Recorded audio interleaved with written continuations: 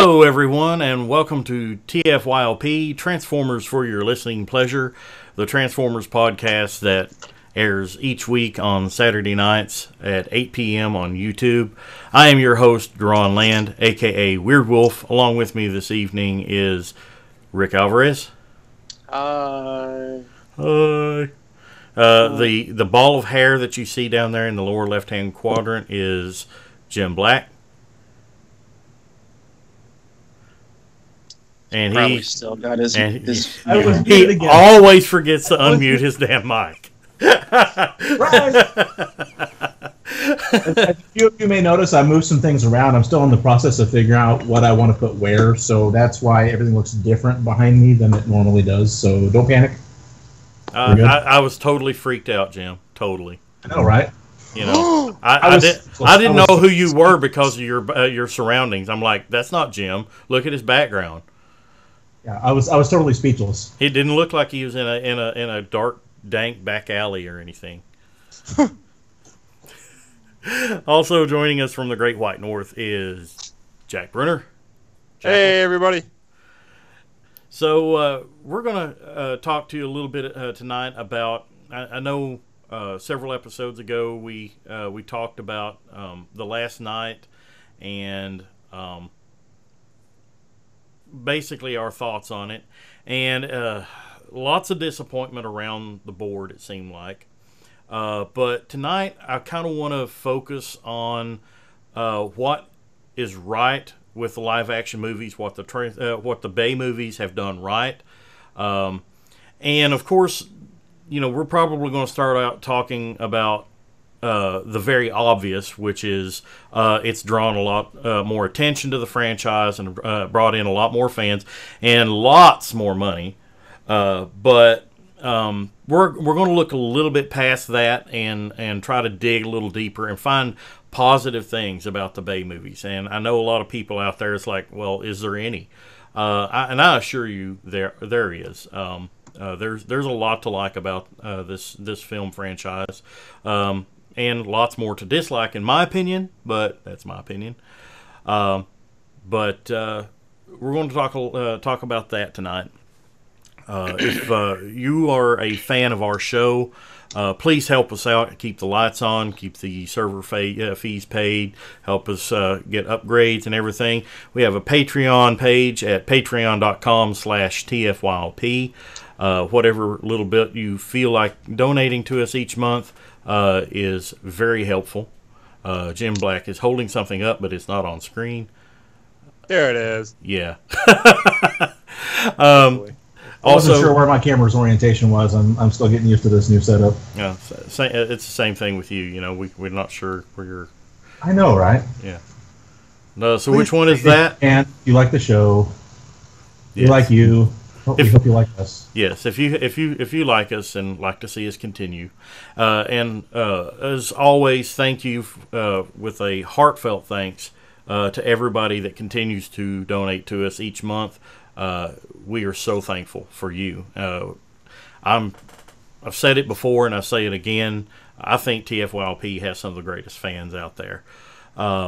As far as Transformer podcasts go, I mean, we've the outpouring of support and encouragement that you give us whenever you see us out and about at conventions is absolutely humbling. And I know at recent convention I saw several of you, and it was really, really nice to meet fans of the show out and about. Speaking of shows coming up, TFCon Canada, if it is not come and gone by the time you see and listen to this episode, is coming up very soon. You can see our sponsors, both of our sponsors actually, CapturePrey.com, great toys, great prices, great service, CapturePrey.com, where you can save even more with free domestic shipping on orders of $150 or more, or if you're international, say Canada, you can get discounted shipping with orders of $150 more. Also, Mega Toy Fan, maximize your collection while minimizing your costs with megatoyfan.com. You can find Mega Toy Fan on Facebook, as well as popular robot toy conventions year-round, such as TFCon Canada, and of course TFCon USA coming up in DC area later this year. I'd love to go. As it turns out, I will actually be off for TFCon weekend. However, I don't have a passport, and I didn't know I was going to have that time off, so I won't be there. I have sad. But any of you guys going or plan to go to either of those conventions? Nope, I have a hell of a lot of other trips going on. I have... Especially the one over balls. Tripping balls, bro. I know. But I have a couple trips into Minnesota I have yet to make. I have one down to Milwaukee, and I just won't be able to go. So that's already some money sinkers, and unfortunately I won't be able to go. What about you, Rick? I am not going. However, I do want to get that exclusive TFCon Yellow Trailbreaker, the Taragas? third party. Yeah.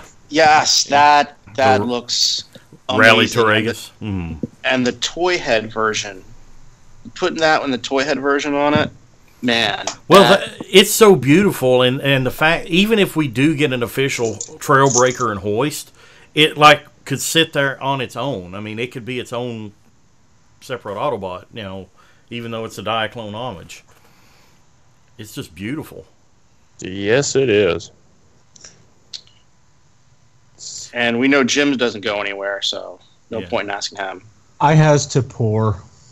Well, so am I, but that doesn't mean anything. I will be working in my basement that weekend. And speaking of which, I still have some purple paint on me. I painted 3 walls purple today, Decepticon purple. And you even painted your toe purple, too. And I broke my toe today, so that's all purple, too. Ow. So I have started a Facebook page for my vault, my basement. I am turning my basement into the Autobot Arc and Decepticon Nemesis. And that Facebook page is not live yet.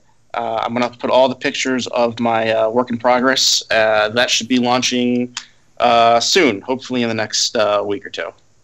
Awesome. If you had more purple on you and you had a T-Rex for a right arm, you could be going, yes. No. But you know what? My last name's Alvarez, so would I say, see? I'd be a little worried if his arm turned purple. Yeah. That nobody likes a purple-headed monster. Oh wait, never mind. Jack, I don't know what you mean. Yeah, Jack's a bit young and innocent. Yeah. So I missed the movie talk last time. I had a bunch of things to say about the movie, having been privileged enough to have worked on a few of them. I didn't work on the last night. However, a lot of our concepts for Part 4, Age of Extinction, ended up in the last night. I was wondering if we could touch base on some of those today, Duron. Well, absolutely. Let's talk about those before we head into the movies 1 through 5. So this isn't a critique of the film, but this is just some background info. Long time ago, Aaron Archer and I at Hasbro put together the pitch for what would be the story elements for the next Transformers film, which at the time was going to be Age of Extinction. And we had this idea of this little motorcycle character. And this motorcycle character would be a robot that this kid would build. We just had him designated as a boy. He would be like the new Spike because we knew Shia wasn't coming back. That he built this Transformer, and at the end of the film story, Optimus Prime was going to grant him an Autobot symbol and was going to make him an official Autobot. So that concept didn't make the 4th film, but it did carry over into what became Squeaks. So that concept was there from the last film. So it was kind of nice to see that. also the idea of not so much Unicron or a giant ship emerging, but the idea of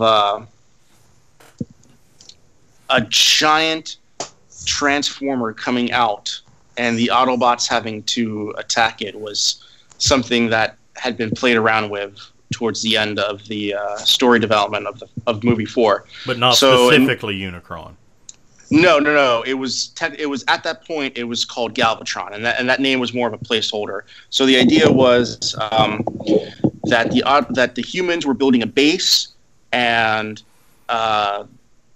they were using the Decepticons to safeguard that base to keep the Autobots distracted, so that the Autobots wouldn't find out what the humans are doing. And at the end, the humans would find out that the base is a transformer, and that would turn into a giant transformer called Galvatron. Now that didn't necessarily happen in this film, but Rick, are we talking like a gigantic city-sized purple and orange cannon? so that didn't necessarily happen in this film. Notice he glazes over the stupid question. There are no stupid questions, just stupid people. Yeah. So, but I did see elements of that. To me, it was just indicative of that in that final battle sequence that was going to happen. And I don't know for certain. I'm not involved with the official production anymore, but there was that yellow crane in the background in that junkyard scene. I wonder. It was a bit. It just invoked the movie concept for Erector that we had. And I don't know if how many of our listeners actually got to see that movie concept that we presented in the documentary Righteously Huge at the Transformers Hall of Fame, I think in 2011. But there was an Erector movie concept, and that crane just kind of like, just made me wonder if that was it. That looks a bit familiar. Yeah, but the idea of Unicron had been discussed for the 5th film in a very, very different capacity. That it would have built up over a course of several films to Unicron. So that had all been stuff that we had discussed. But the main thing that carried over was Squeaks. He didn't have a name at the time. The concept art was very different, but that concept of that motorcycle and the girl or the kid was from our story pitch for part 4. You notice that Squeaks didn't transform in the movie. Yeah, I was a bit annoyed by that. Did you notice that a lot of guys don't transform in the movie? They cut. Well, I think we mentioned that in the last episode, like you said, you didn't hear. Yeah, so, I think we did. But if there's any transforming going on, it usually happened like off screen, and you could hear like the choo choo choo choo, in the off screen, and the next thing you see them, they're like in a different mode, and it's like, oh come on, Yeah, but Optimus didn't even transform. I mean, he shows up in his truck mode once. He really hadn't transformed in like 2 movies, has he? Did he transform at all in the last one? And 4, yeah. After he scanned his did. new truck mode, he I guess he transformed when he met up with the Autobots. I think when he was the evasion mode. No. He transformed in both modes. Did he? Both modes. But he didn't transform in this movie at all. In Age of Extinction. Yeah. Yeah. Oh, right after they first introduced like Drift and Hound and all them. That's right. So it's a little weird. It's a movie called Transformers, but they don't transform. Well, to touch on the critique that I gave it in the last episode, the biggest problem that I had with it was the fact that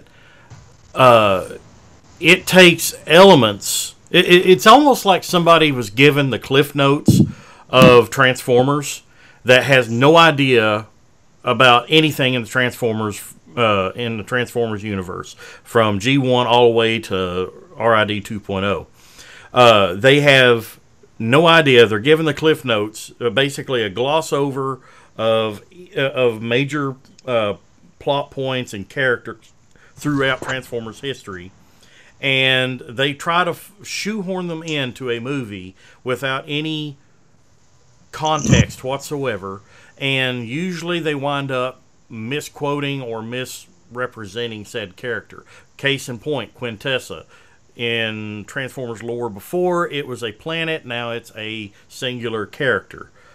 Well, Quintessa was one of the 13 primes. It was Quintus Prime was the name of it, and he was the prime of life. He was like the Johnny Appleseed, where he had his bag of sparks, and he would go and bring life to different worlds. And she referred to herself as the prime of life in the film. Yeah. It's like somebody took the binder of revelation that we created and just ran it through Google Translate and then translated it back.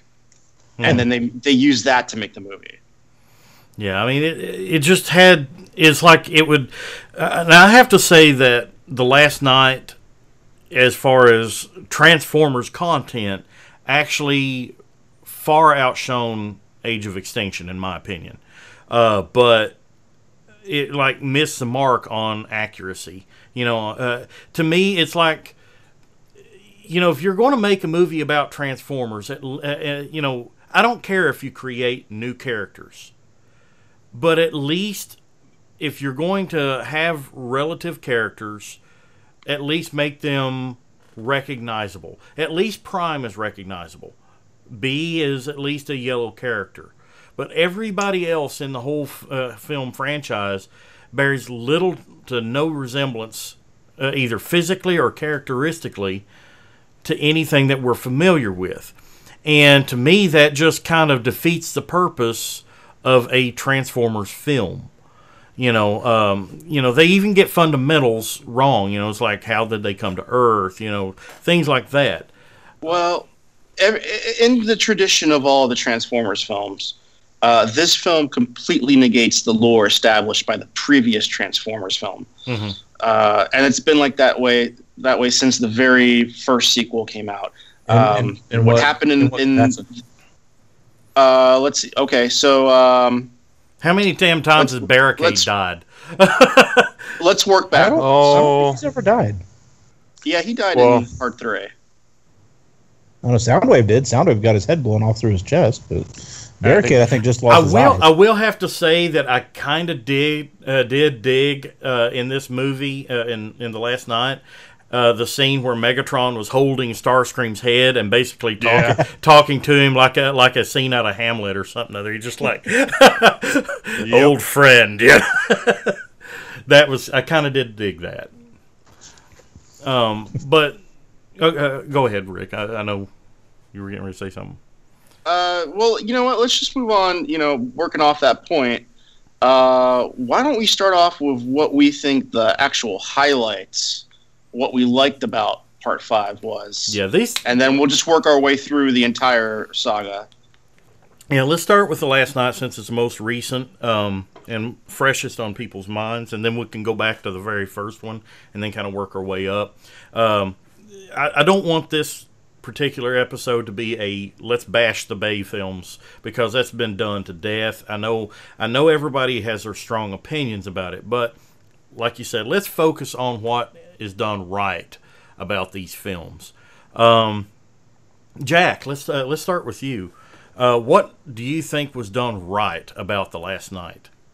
I'm still honestly trying to think about it. Can you pass to somebody else for now and come back? Okay, Jim.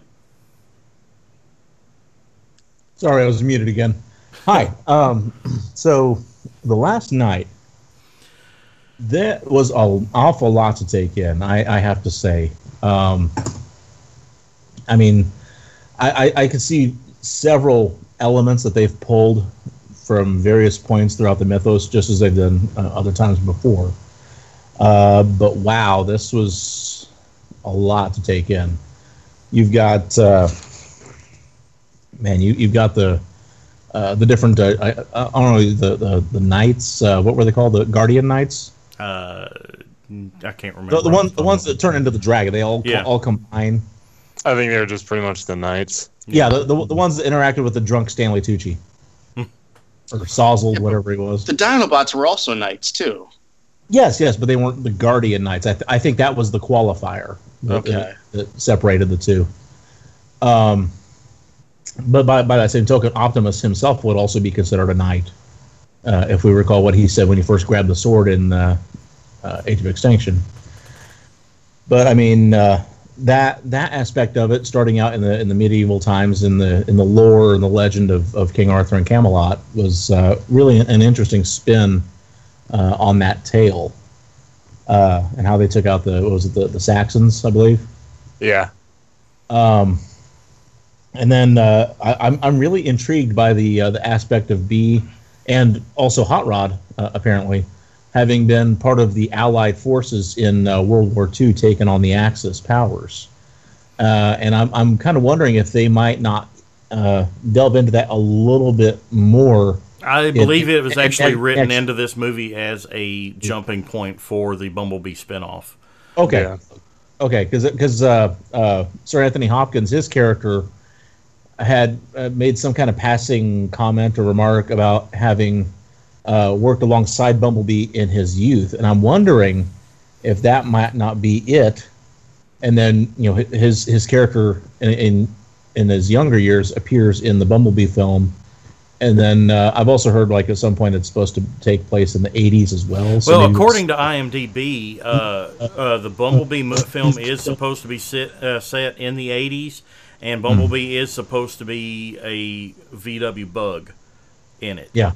Well, we know we're going to see a cameo by a bug. I don't know if we know for sure that he will be a bug. Well, wasn't he kind of like an older style bug in the flashback? See, I didn't get too good of a look at it before he transformed, but I want to say it may have been. He was an old World War II, Volkswagen.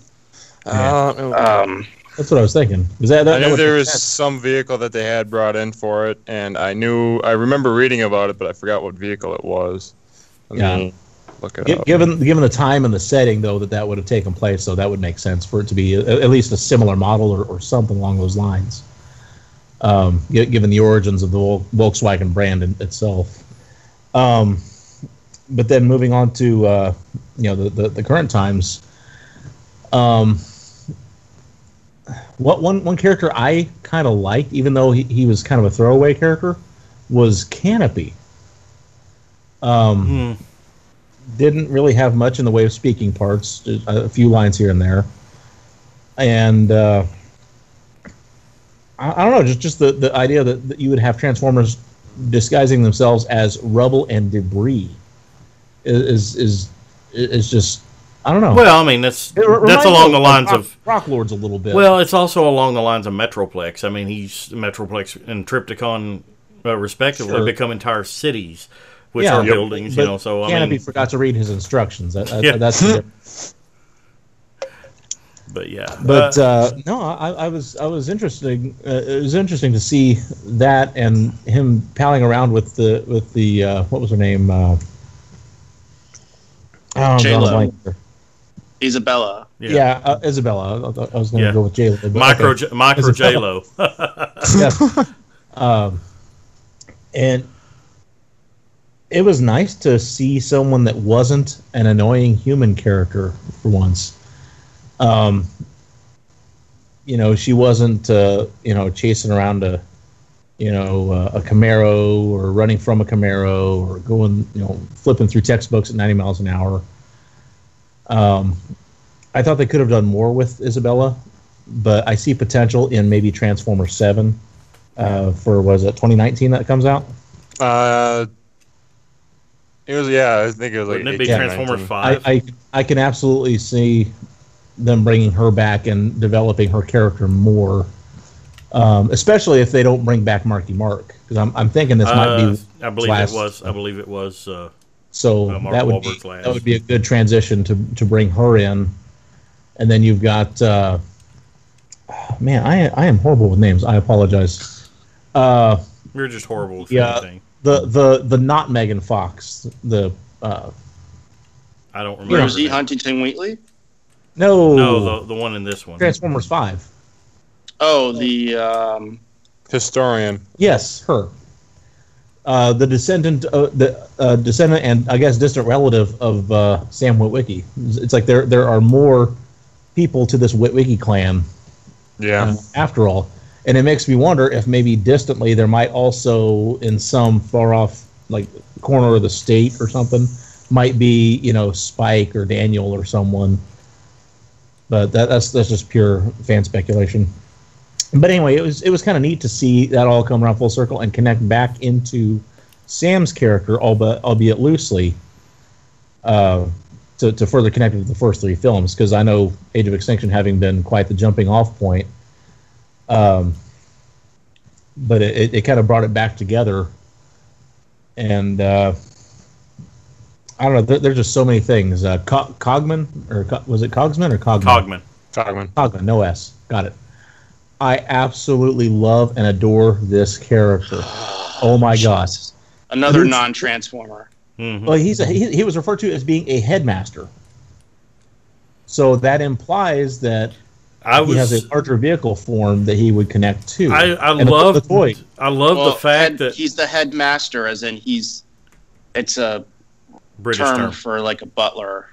I understand, but masters they said a headmaster, not the headmaster.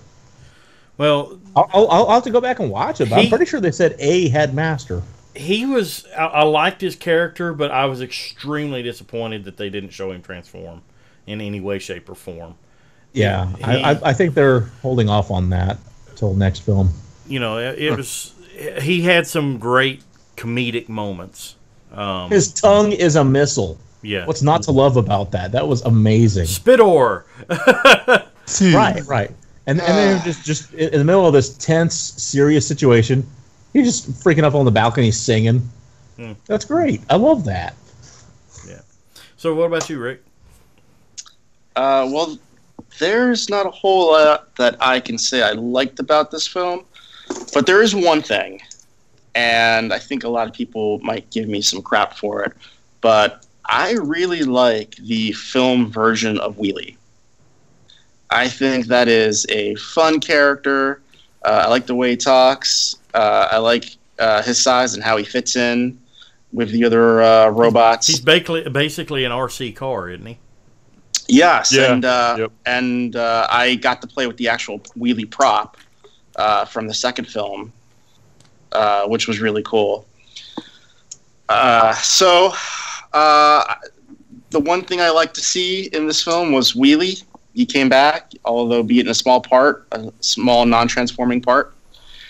And that was kind of all I liked about Part 5 was to see Wheelie. I was to see him because I had thought that he didn't survive the crash at the end of 3. Yeah, I thought he was going to be... Brains Yeah, it's all... I thought it was going to be something like Brains, to where it'd be like using a cane to walk around and... Right. Yeah, I guess Brains succumbed to his injuries. I don't know. So let's go ahead. So if we're gonna move on from the last night, I don't think Jack got to say his favorite of the movie. So Rick, if you want to finish up whatever you were saying, or... No, go ahead. Okay. Pretty much. The main thing I liked about it kind of shifted focus away a little bit from the humans. I mean, pretty much the only thing I can really think of. Obviously, that was one of the huge problems from previous movies, to where it's like it focused on really irrelevant parts on humans, and so that's pretty much the only thing that I really didn't like about it. But liked, obviously, Cogman. He was funny. Well, let's see. Yeah, the whole pretty much night. The word's escaping me now, but yeah, that whole backstory I liked. I think that's pretty much it. You're struggling, man. You're struggling. We're struggling with this one, yeah. Yeah. Well, as far as to like about this film, there's some of the designs I really, really liked. I did like Hot Rod's car. He had a cool looking robot, even though he didn't look at anything like Hot Rod in any visual form. Can I mention one thing about Hot Rod? I think I know what he's going to talk about. Well, no, I was going to say I saw a post and someone had zoomed in on the face, the head of Hot Rod, the IDW figure. Hot Rod in it. Yep. Yeah. And I guess there's like a hidden Hot Rod face in the, I guess what you would call the lower face or the snout of Hot Rod, like below the eyes. Yeah, I saw that picture. But I did dig his design. I liked the character named after Michael Bay's dog, Nitro Zeus. He was very visually interesting, both in jet and robot form. Although in robot form, it just seemed like they just stole the CGI model for Shockwave and changed it up some. Very cheap looking at that, but nonetheless, he still came across a cool looking character. I really like this Megatron design.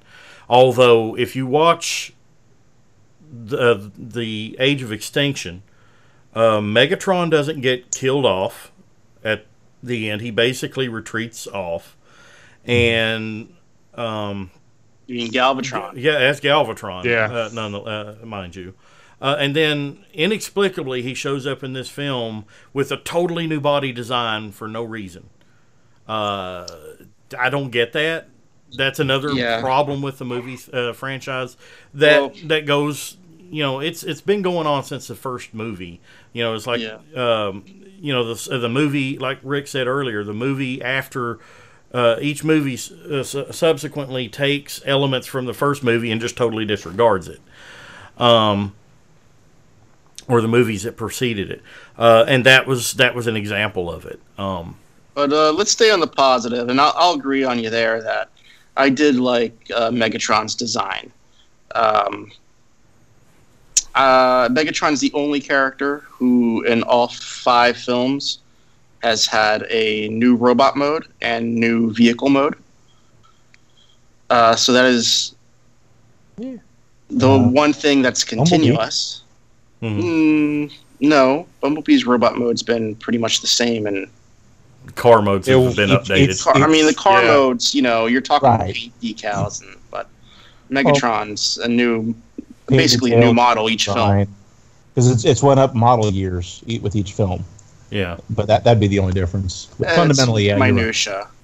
It's minutia. So. And then the transition from Prime from the Peterbilt to the Western Star, but he's had the Western Star for now 2 films, and then he used the Peterbilt for 3, and then the crappy Junker Prime for like half, third to half. Yeah. Let's go back to the very, very first live action film, the one from 2007, the one that started it all, and in my opinion, the best out of the series so far. As I call it, the good one. Yeah, and maybe that's because I didn't work on it, but it's the good one. And there is a moment in that film which has not been replicated, and has been my number 1 complaint in all subsequent films. And that is the moment of revelation. Oh, yes. The alley scene. The alley scene where you have Sam and Michaela and the Autobots show up and they explain who they are and where they're from and what their mission is. That moment of discovery is one of my favorite scenes in film. Mm-hmm. And nothing like that has been seen in any other Transformers film. As a Transformer fan, I found it very near tear-inducing. That scene.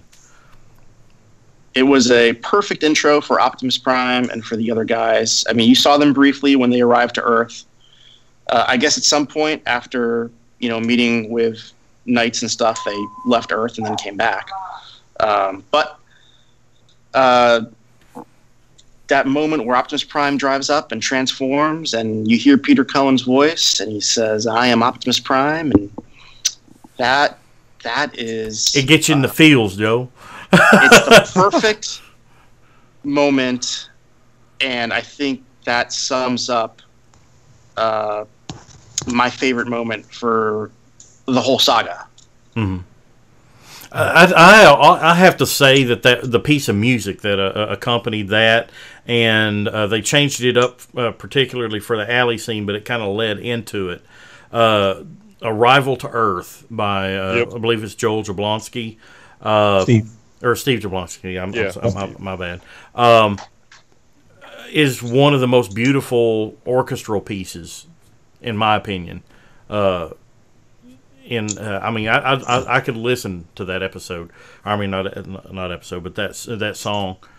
And I have to admit, being a truck driver, I have put that CD in and listened to it as I was driving a semi down the road. I mean, it's just a very moving piece. Yeah.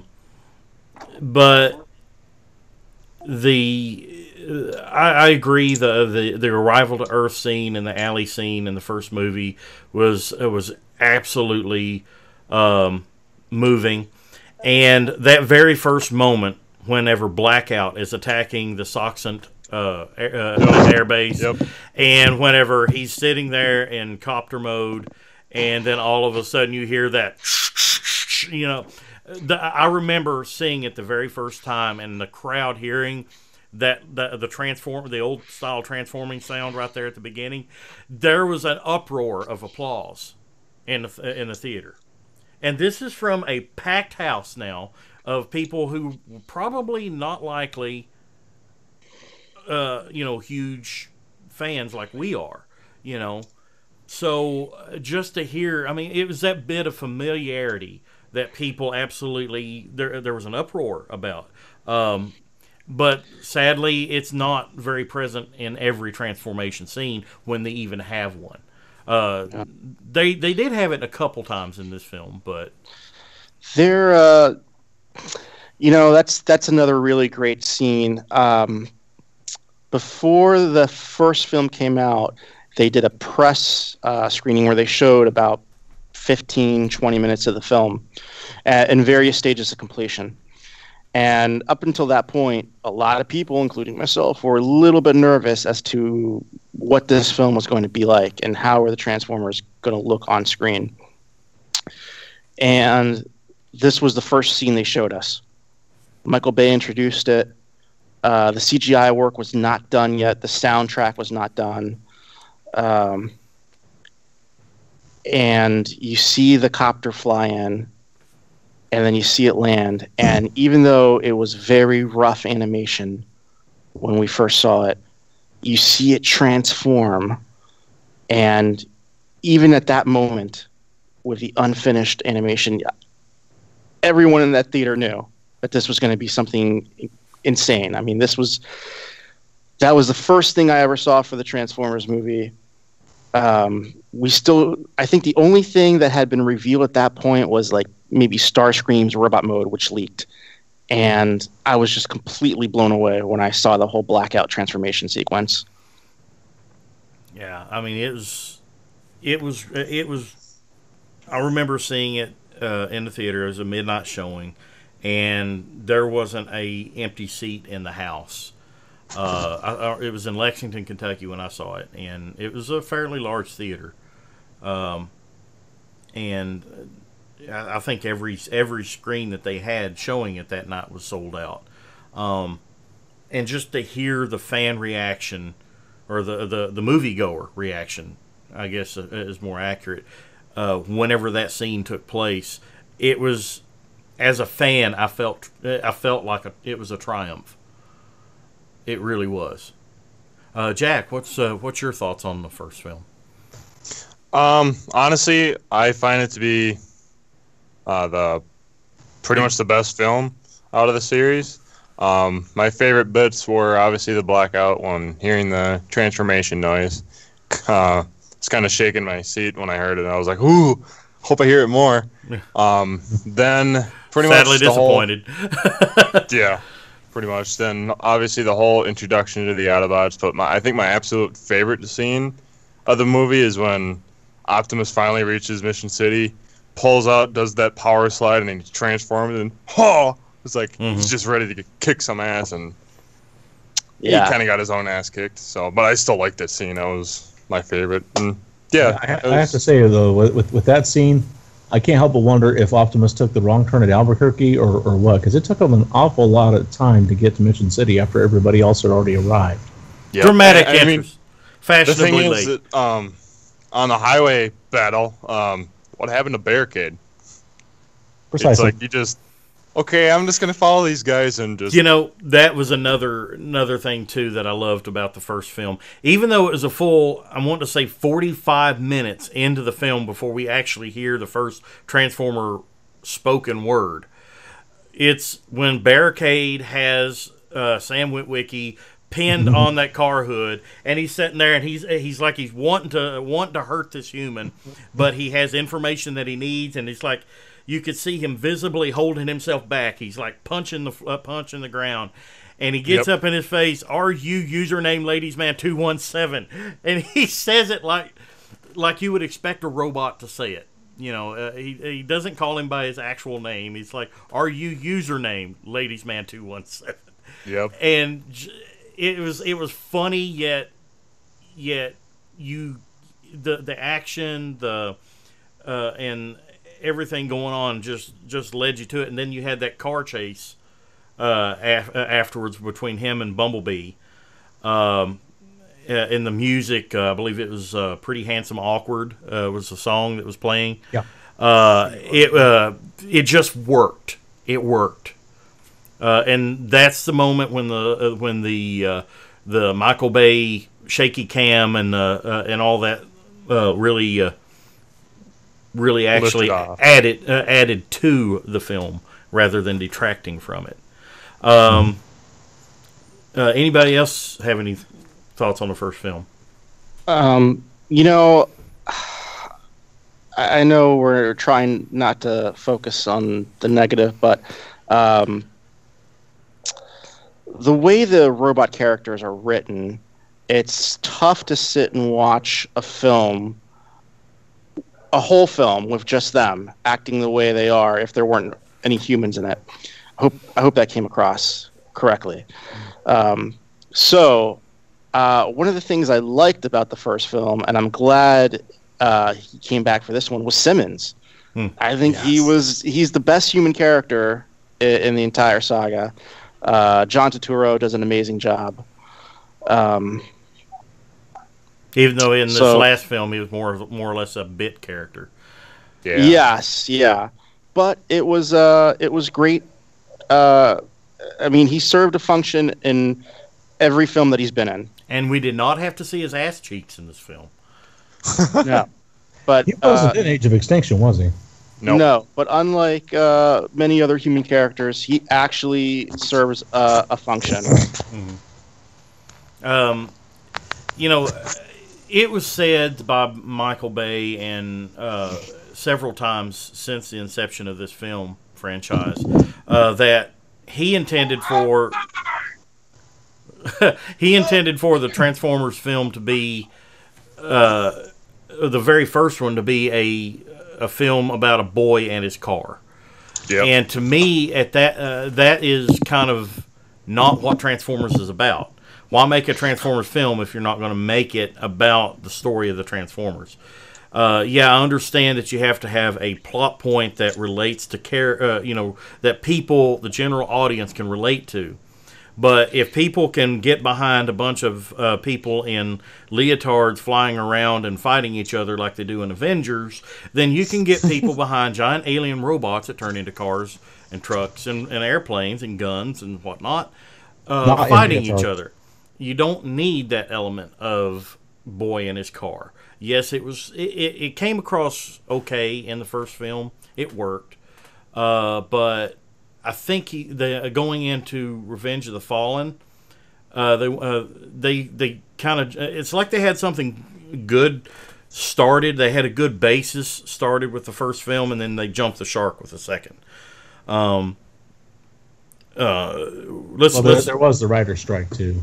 Yeah, that is a given, and we have to kind of remember that whenever we're talking about Revenge of the Fallen.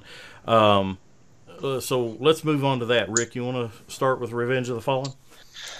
Oh man, what did I like about Revenge of the Fallen? Well, Wheelie. That's my favorite character in the whole movie verse. Followed, I guess, by Insane Optimus Prime. But let's see. Man, Revenge of the Fallen, that's another tough one. Insane Optimus Prime. Are you talking, give me your face type? Yeah, give me your face. We'll kill them all. That right there enrages me. I'm like, that is not Optimus Prime in any way, shape, or form. That's not somebody that is out to protect the right of all sentient beings. He's a murderous killer. Yes. Give me your face. I need it for my collection. Yeah. Yeah. It's the piece I'm missing for this figure. Man, Wheelie. Skids and Mudflap. I didn't like the character of Jetfire, but I liked the way he was introduced, and I like the whole concept that he replaced a plane at some point, and that he ended up in a museum. I don't like the interpretation of that character, but I like the whole concept of that. And he farted out a parachute in the Yes. Yeah, that's unfortunate. Makes you wonder where they stored it. That happened. And well, of course, in the first film, we also had Bumblebee pulling his oil plug and pissing on a character. Yeah, that happened too.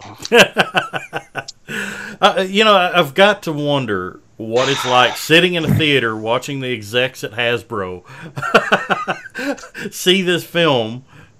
Represent a toy. I've done that. I've sat next to the execs at Hasbro while we watched the Transformers films, and they all walk out of it saying it's great. It's great. But they know in the back of their head. They won't tell us, but they know. They made a mistake. They know. And there's a lot of swearing in that movie. The Last Night took that to a... Pisses on someone. Yeah, there's a lot of swearing in that movie. I want to take my my 5-year-old daughter to see it, but I think I'm going to have to wait until the Bumblebee movie. But when you have Transformers saying shit and fuck, repeatedly, I have a problem with that. Yeah, it's said shit is said in the '86 movie, but that was not thrown in there by Flint Dille or anybody like that. It was thrown in there by a marketing person, so that they could give that movie specifically a PG rating. But these films, I'm sorry, this podcast, and I mentioned it on the episode where we talked about The Last Night. This podcast here is aimed at adult collectors. I'm sure that there are maybe children that watch this podcast or listen to this podcast, but I don't see a whole lot of kids watching a bunch of grown men sit around and talk about toys all that often. So I don't really worry so much about the cursing in this podcast. But whenever you have a major feature film that is based on a children's franchise, that type of language and those type of actions, fart jokes maybe, because kids eat that up, but I just don't think it has a place in the. I just don't think it has a place. As a parent, I just can't bring myself to. It's not so much the violence in this film because it's robot on robot violence. I mean, there's a few instances where people die, and Sir Anthony Hopkins, his character dies. But I think kids can be a little bit desensitized to that stuff.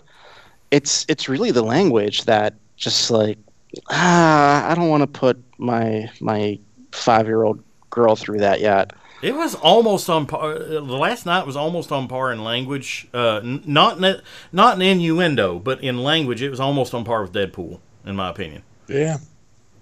It was the same difference. Deadpool is not meant for kids, and they clearly told people this. Yes, it's based on a comic franchise, but the comic itself is not aimed at kids. And they still received thousands of complaints from parents. Yeah. about But the we're not focusing on the negative. It is so hard to not do this. But I've got some positives. well, let's talk about the Revenge of the Fallen. Let's get back on topic here. Yes, positives about Revenge of the Fallen. Megan Fox in slow motion. Yeah. Boing, boing, boing. Okay. Her toe thumbs. Yeah. I'm focusing on Transformers. Turn us down. We top. are. Okay, Alice. No, that was Dark of the Moon. That was a little outside the box, but that was honestly kind of cool. Wasn't that Dark of the Moon as well? No, that was Revenge of the Fallen. Oh, thank was you. it? That Okay. one. Two. One. The concept of that was just cool. I don't care how you slice it. That was just a neat thing to do. It was hilarious when she's got like the big metallic tongue and the human tongue is still at the end of it flapping around. Yep. I laughed at that. But aside from their personalities, which I don't really much care for their personalities, I loved the designs of Skids and Mudflap. And I wish they would have had the third member of that team in with them and went ahead and made them a combiner too. No, it was never them. It was the RCs. Well, from what I understood, there was supposed to be a smart car in there too. That was why Skids and Mudflap had the large arms, respectively. No, they were two halves of a whole. Yeah. Yeah, it was the RCs that were the combiners. If you notice, the Skids and Mudflap character, each one of them had a large side of a face, and the other one and a small side of the face, and both of them, if I'm not mistaken, were opposite. Right, and then the smart they the were smart like two car halves had of a a whole. pinhead. The smart car had like a small pinhead. Where did you get this information? Jim, I worked on the film. I don't remember on the that. boards. I mean, unless it was a well done Photoshop. I think you need to look that up. Yeah, prove that to me. I think I may. I'll research that while you guys are going. But ultimately, though, I adored Skids and Mudflap. The ice cream truck thing, I thought that was my favorite part about that. Was cute. That was cute. Over the Chevy Trax and the Chevy Beat. I preferred the ice cream truck more. Yeah. I'm gonna research that smart car thing right quick. So I want to find out so our viewers and listeners can. Well, also know. when you find it, if you find it, post it in the absolutely in the Facebook group. Jack. Oh boy. ROTF. Oh, my favorite parts of it were Optimus arriving in Shanghai. Falling from the plane or the cargo jet. Obviously, you got Stratosphere back there. And I loved how he came with the little mini Optimus Prime, and you can recreate that scene. And one of my favorites. Then, I think this is pretty much the best fight scene in the entire series. But the forest battle with Optimus versus Starscream, Grindor, and Megatron, and Optimus is getting his butt kicked, and he's like, "Okay, bring it on." Kills Grindor with the hooks to the face, lops Starscream's rips Starscream's arm off, and he ultimately gets by Megatron. Still love that scene to death. Still pretty much the best fight scene, obviously. Simmons, still funny, despite, we saw ass cheeks in this movie. That was... As much as I love Simmons, that was the only thing I really found cringy of the character. So, it's pretty much all I could think of. Pretty much everything else was... I liked the Constructicons in this movie, except I didn't like the overall design of Devastator as him being like a big... Well, I didn't like the wrecking balls, especially since none of those particular construction vehicles actually had wrecking balls. So where did they come from? Yeah. They hadn't descended yet. But that notwithstanding, I like the combination sequence whenever they were down in the quarry. It's like, wait a minute, there's something not right here, and then they start to merge, and that was just I loved that scene, but I didn't like the design of Devastator. It just Now that you say the whole combination scene, there was one Easter egg that I really, really liked, and that was pretty much my favorite of the entire series.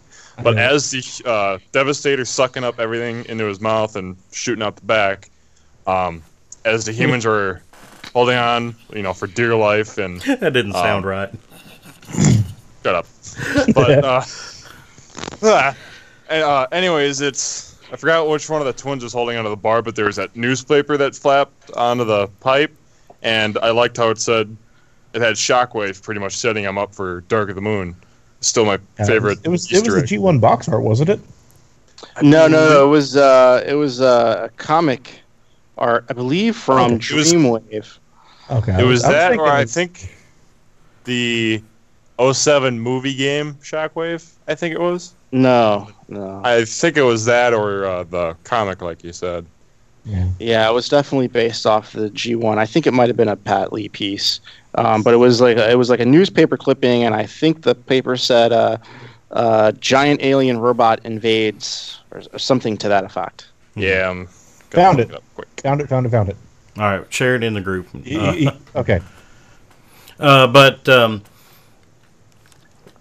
But and another thing that I lament about the Revenge of the Fallen is that even though we got most, or the Constructicons, and we did get a Devastator, and we got the Little Legends Devastator, we didn't get a proper, fully transformable Devastator toy.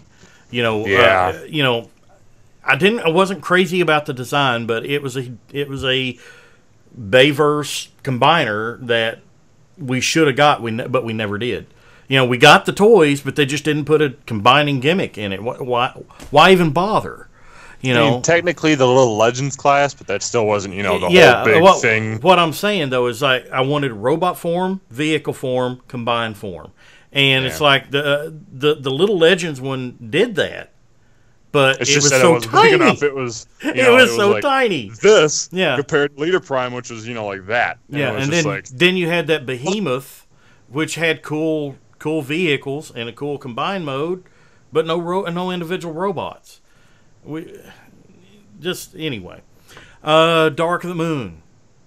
Now, I was actually at the BotCon in Pasadena whenever Michael Bay was there and showed us the first 15 minutes of the film.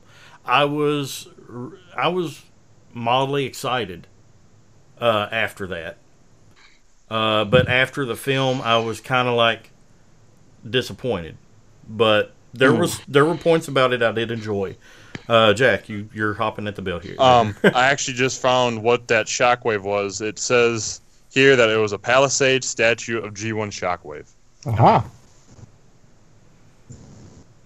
That makes sense. A bit of trivia there. Yeah. I'll post it into the group. So Rick, Dark of the Moon.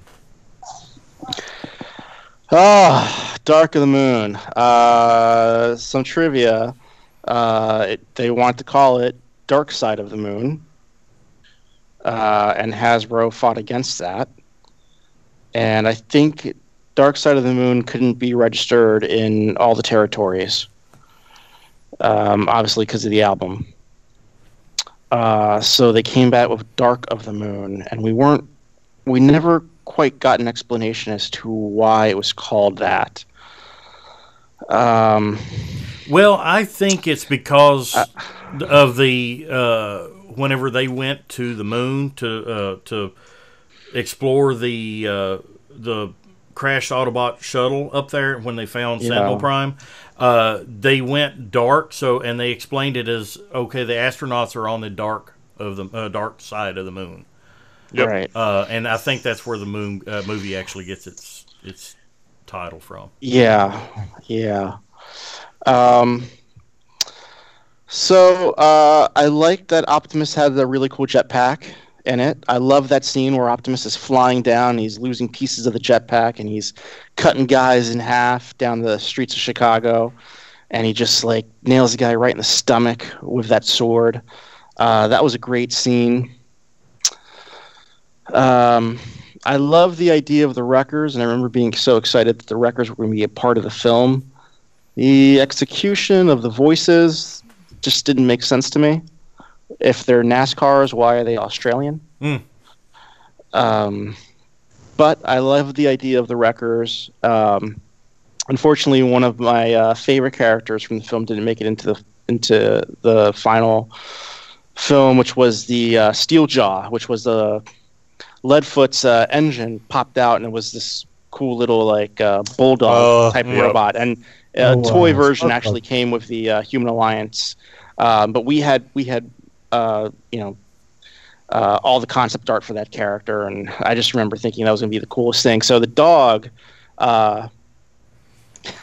Steeljaw, he had sunglasses that flipped down. And they were like the visors, like the visor that Leadfoot has. It kind of looked like that. Like he would like go woof, and then like the visor would flip down, and he'd have sunglasses. Why did they not do that? Come on. He didn't make the film. So, yeah, I was really hoping Steeljaw would be in it, but maybe one day that concept will show up again. I did like the fact that Prime had a trailer in this one. Yeah. I didn't like the fact that nobody said, "Hey, where'd the trailer go?" I was waiting for that line, like someone to say, "Hey, where'd the trailer go?" Or where'd the trailer come from? I would have liked to have seen like this black hole or something other open up behind him, and the trailer disappear into it, and then it like goes. Whenever he transforms, it opens up again. That would have been so cool.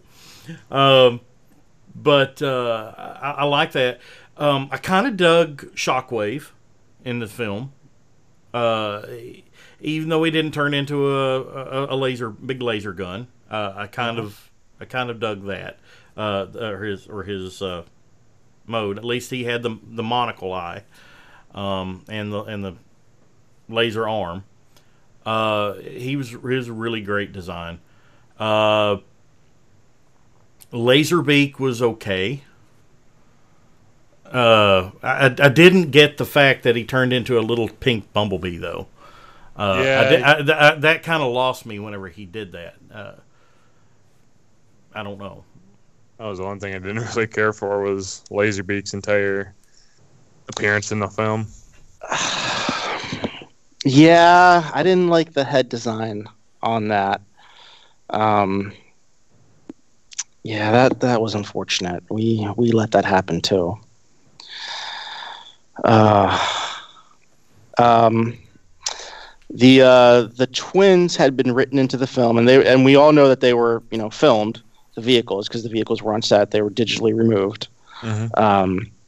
They had a scene where they died, and I think that scene actually made it into the novelization. Yes, when Ironhide gets killed, the twins actually put up a fight against Sentinel Prime, and then I think he steps on one of their heads. I'm trying to remember how it went. I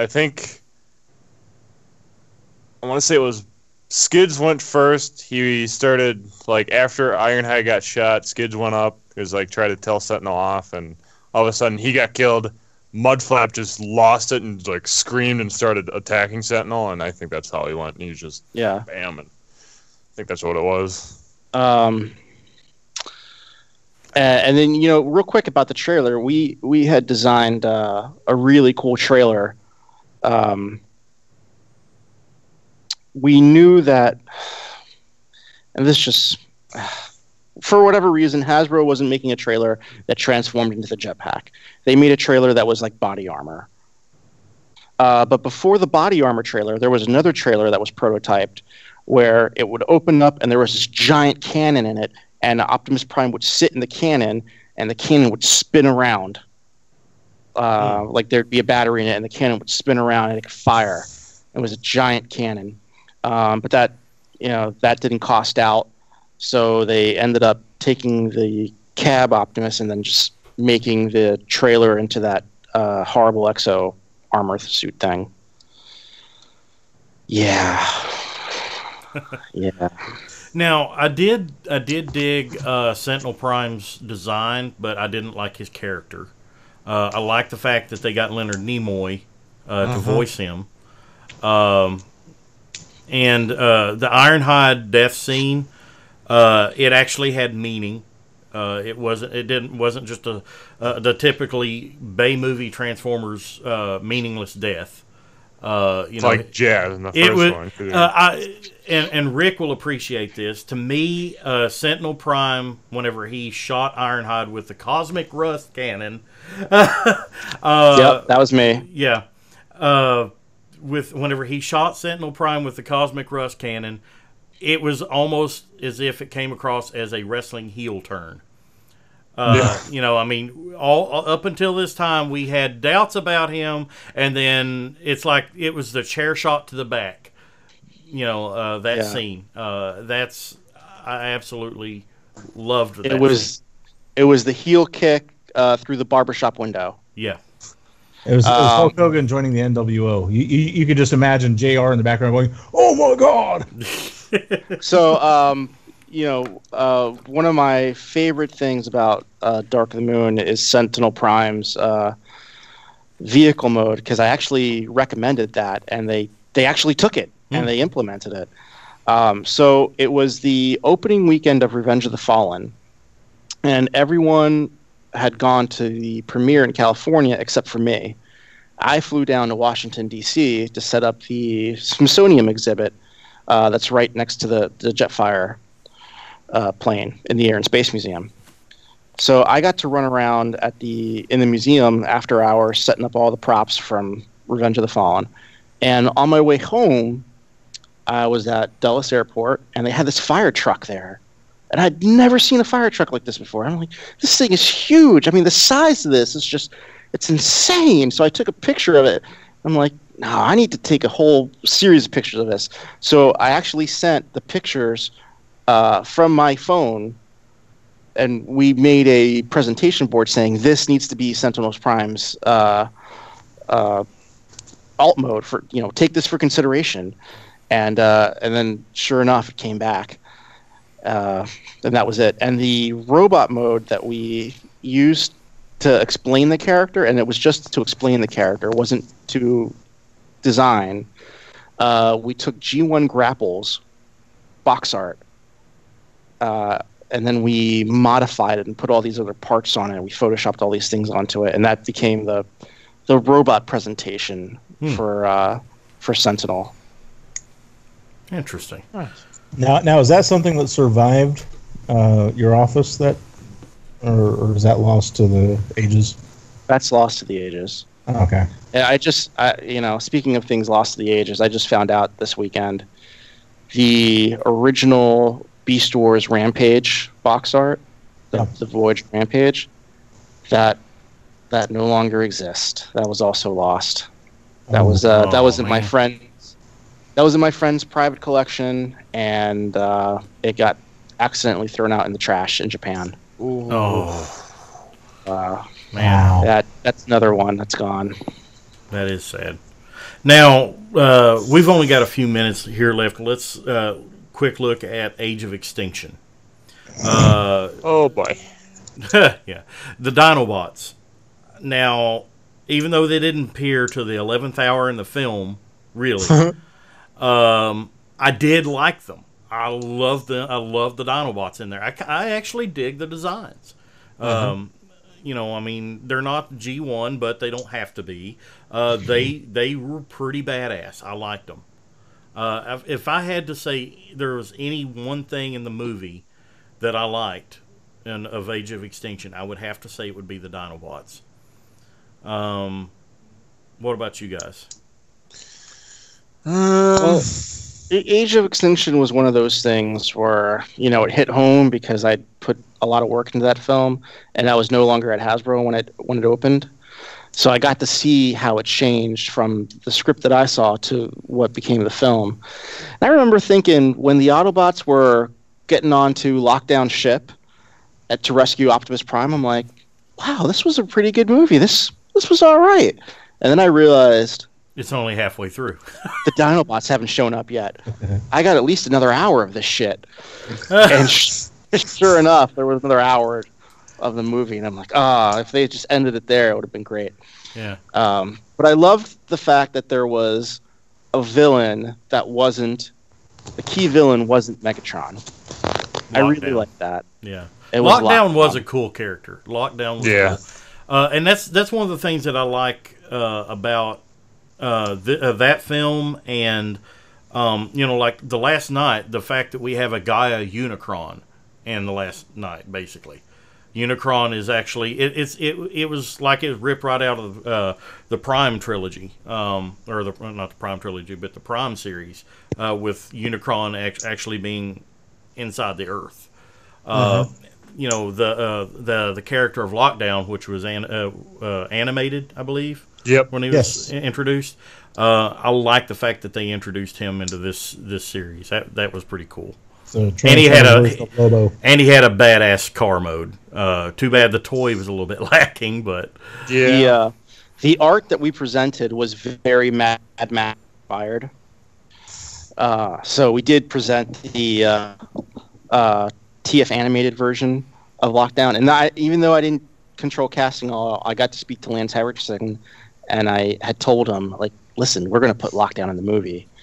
And he said, "Oh, that would be great. I'd love to be able to take that character one more time and be able to voice it." And he would have been down for it. And I don't think we could legally say that we had had that conversation with Lance Henriksen to the studio.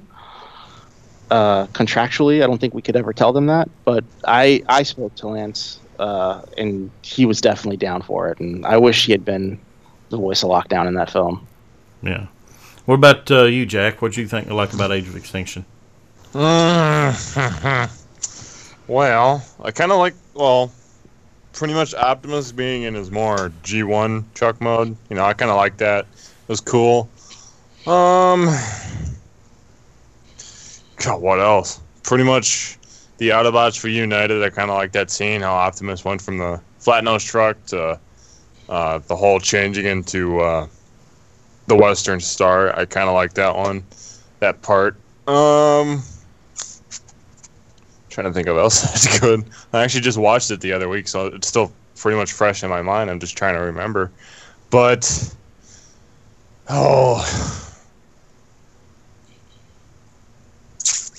seeing Ratchet hunted down and killed, kind of, I don't know why, but it kind of felt the same as Ironhide, to where it actually had meaning this time. It's just seeing his head getting melted down. It was just, we won't see him again, and he was such a great character. I actually like another example of a meaningless death to me in the Transformer in this series of films. Yeah. Jim, what about you? Well, I have to say, kind of like Rick was saying, I really like Lockdown. You have a Transformer who hates you so much, he turns his entire face into a gun just in an attempt to kill you. That's hate. Yeah, that's the stare of death. He didn't care in the film. If you really notice his character, he didn't give a damn if you were Autobot or Decepticon. If you were in his crosshairs, you were in his crosshairs. Right. As long as he's getting paid. He's good. Admittedly, though, I have to say, as far as Lockdown's design, I was a bit disappointed they didn't at least call back in some way to the design that they had for, what was that, Hunt for the Decepticons, when there was the Lockdown that was redone into... Yeah, I think it was like 2010, so that sounds about right. that mold. Maybe not the head necessarily, but the overall design, how tall and imposing it was. Yeah. And you still had the arm weapon and all that. It's just a good toy. I don't know, I just really liked that design. It's a good toy. Granted, it wasn't a realistic vehicle, but, all the same. Well, neither was Movie 1 Megatron or... This is true. Yeah. Movie 1 Megatron, the box of knives. I have to say, though, what was the corporation that was melting everybody down? KSI. I always get the acronyms. Kinetic Solutions Incorporated? Yeah, that one. And they threw a freaking My Little Pony in there, too. Yeah. If they had, apparently, Megatron's psyche on file and everything, if they had the minds of any of the other Transformers that they had melted down also on file, could there somehow be some kind of archive, with like those Ratchet are or something on questions there. nobody has the answers Right, to. but that's just one thing I was left wondering, and they didn't really go into that too far. Yeah. I mean, we saw when Ratchet was killed, his spark wasn't extinguished; it was just ripped out. Yeah. But like Jetfire, he crushed his. But we didn't see that with Ratchet, so that's just one thing that I was left wondering after watching that film. But overall, I enjoyed Kelsey Grammer's character, Harold Attinger. I thought that was kind of neat that a human would just walk up to a transformer and not give two thoughts about it. You just walk up to you and attempt to take you on just by himself. I mean, that's something. So, overall, out of all 5 of the films, what is the best moment? Well, I think we mutually agreed on that in the first film, the alley scene was the best moment. What's the overall best film in your opinion? First one. Yeah. Yeah, first would pretty much, because to me it felt like Last Night was honestly a lot better than Dark of the Moon to me. So I kind of, obviously the first 07 movie was number 1, Last Night was 2, and obviously Dead Last was Revenge of the Fallen, and Dark of the Moon was 3rd, and yeah, it's 07 I absolutely loved. Yeah, it's pretty much the best movie of the Got franchise. me wanting to go back and watch it again. Incidentally, the 07 movie, I think it was 07 movie, had the teardrop shaped toys as like the premiere edition. Yes. The Starscream is GPS, nothing but GPS. I know this from handling it last night. I mean, it was like holding it with like kid gloves. Transformers: The Flaming Turd, and you broke it? No, we didn't break it. Oh yeah, But it is made entirely of swirly gold plastic. The Protoform one. Yeah. So,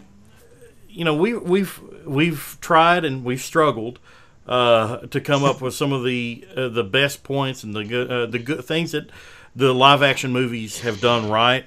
I know we could go on a little bit longer about this, but I'd love to hear what you fans have to say. You can tweet us at TFYLP or post in our Facebook group at facebook.com/groups/TFYLP. We'd love to hear from you. Tell us what your favorite moments of the Transformers live action movie franchise is. I mean, let's try not to focus on the negative. We know that there's lots and lots of negatives about this film series, but there is a lot of great in this film series too. I mean, great moments. There's some great comedy. There's some great action scenes, and some great designs. There is some great. Let's try to find a little silver lining to this cloud. Let us know what you think, fans. You guys have any closing thoughts? Not that I can think of. Let's hope that a new director, new writing team can reinvigorate the Transformers. I think movie at this franchise. point, I think at this point, a reboot would absolutely do the franchise wonders. See, I don't want to see the same characters again. I'm ready to move on. I want a total reboot. Total reboot. So I'm ready Quentin to Tarantino. move past Optimus Prime and Bumblebee, and I'm ready to see Cosmos. So Yeah. You can always bring in Bryan Singer. Yeah. All right, guys. I want to remind people, if you are listening and you are a fan of professional wrestling, we now have a sister podcast that we are now producing. We got one episode under the belt. Hopefully, coming up soon, maybe by the time you watch or listen to this, a second episode will be published. It's the FOWE, F-O-W-E, Fans of Wrestling Everywhere podcast. If you love professional wrestling, check out the FOWE podcast now on iTunes. And I just got the notification during the recording of this show that it is now on the Google Play Store. And it should be on Stitcher very soon. And also, there is a video version of it on YouTube on the FOWE Wrestling Podcast channel. It is not anything to do with Transformers, so if you're not a Transformer or not a wrestling fan, then you don't need to check it out. But if you are a pro wrestling fan, whether it's WWE, Ring of Honor, New Japan, we talk about all that stuff and a lot more. Hopefully down the road we're going to get some guests. We're going to try to pull some strings and get some guests down the road. So check it out. And I want to remind everybody that if you love TFYLP and what we do on this show, if you love Transformers and love what we do here, help us out on Patreon at patreon.com/TFYLP. Guys, I want to thank you all for joining me tonight and helping us to get this podcast under wraps here. We will see you next time on TFYLP. Oh, Rick, you got something? No, I broke my toe, so I was moving it, and I just sharp pain went through me. Don't move your toe. I'm about to head out to jiu-jitsu right now. With a broken toe. I wouldn't recommend. Yeah, not recommended. 9 out of 10 doctors do not recommend going to jiu-jitsu with a broken toe. All right, guys, we will see you next time on TFYLP. Good night, everybody. Have a good night. Later, gang.